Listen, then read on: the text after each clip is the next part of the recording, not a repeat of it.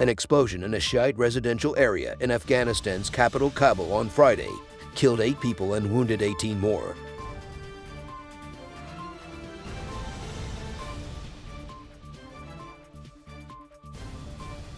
The explosion happened in a crowded place, said Khalid Zadran, the city's police spokesman.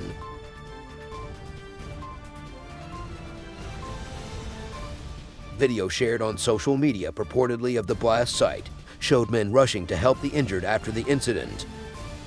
There were no immediate claims of responsibility for the blast, but the hardline militant group Islamic State has claimed recent attacks, mainly on the minority Shiite community.